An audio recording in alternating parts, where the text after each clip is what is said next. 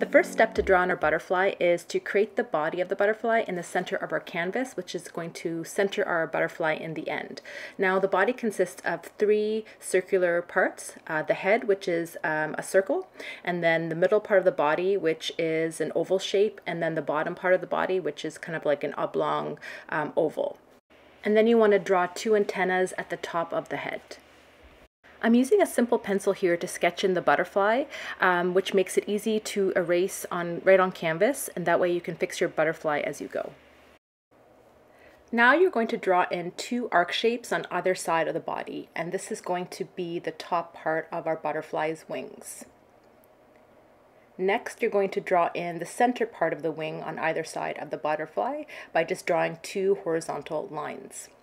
And finally, you're going to draw two diagonal lines at the bottom part of the body. Now we're going to fill in our butterfly wings, and we're going to start at the top, and we're just going to draw like a squiggly line from the top to the center part of our butterfly line. And we're going to do the same on the other side.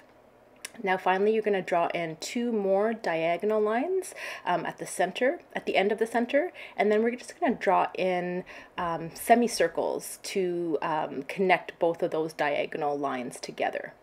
If you're looking to make a symmetrical butterfly, this is the time to make sure both sides of your butterfly look equal.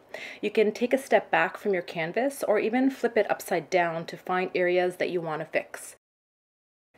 Now that the overall shape of the butterfly is drawn, we're now going to draw in the beautiful patterns on the wings of our monarch.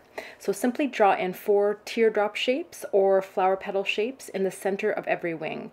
So here you want to try to make them as similar in size as possible. Now you're going to draw in 7 lines inside each wing. Each line should be roughly the same distance from each other.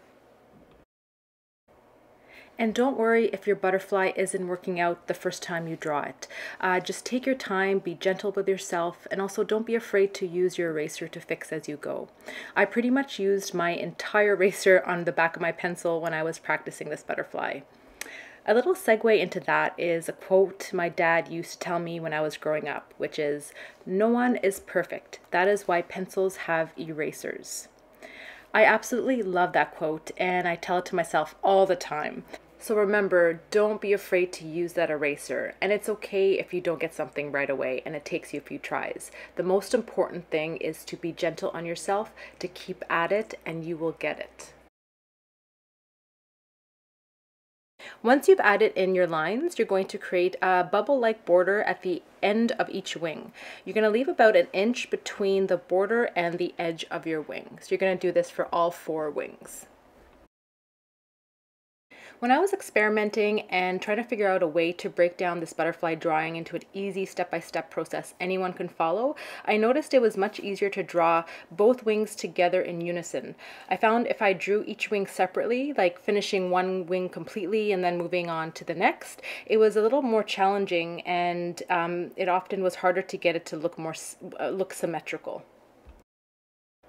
Now we've drawn most of our butterfly design, and now we're going to be filling it in with our pencil. So first we're going to fill in the bottom horizontal line that separates the top from the bottom portion of the wing, and then we're going to fill in the rest of the border, basically where in the last step where we made our bubble border, we had left that inch between the border and the edge of the wing. We're just going to fill that now in with pencil.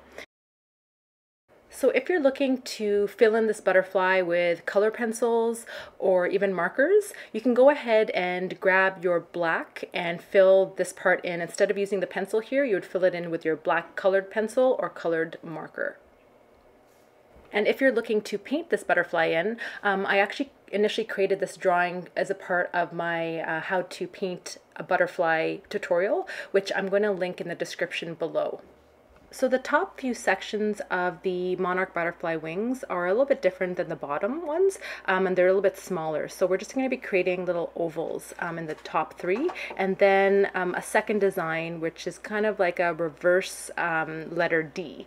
And then we're going to be repeating that on the other side of the wing too. So they're just small little circles, and then here they're going to be, this side is going to look like the letter D.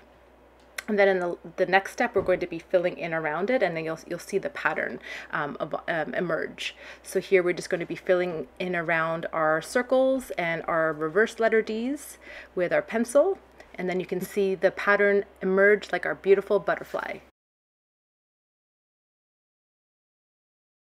Now in the top empty portion of the wing, I just draw little circles on both sides of the wing, and then I'm going to be filling it in like the rest with my pencil around all the circles. And again, if you're using a colored pencil or marker, you just simply fill in around your circles with your black marker or black colored pencil.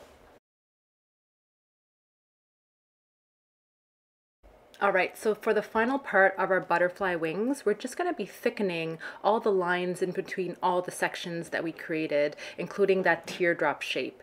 Now, if you're using your colored pencils or marker, you'd use your black here. And this is just going to emphasize all the sections in the butterfly and give us that really nice separation between all that beautiful pattern.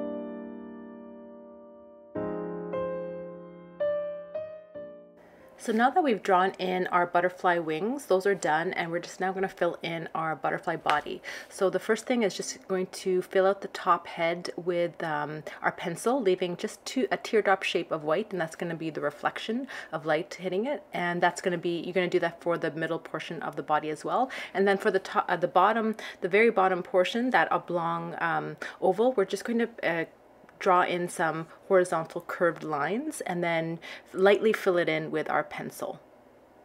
And in terms of color pencil and markers, you would use your black here to fill in the head, the middle body, and these horizontal curved lines. And then when we're going to be shading it in a couple of seconds, you can use a gray marker or a gray colored pencil to fill in or shade the bottom part, like I'm doing here with the pencil. You'd use that gray to shade it in. And now our butterfly drawing is complete. You can either leave it as is, or you can fill it in with any color your heart desires, from orange, blue, pink, any color you can think of. Or if you're looking to learn how to paint in your butterfly with acrylics, I'm going to link a tutorial in the description below, and you can check that out.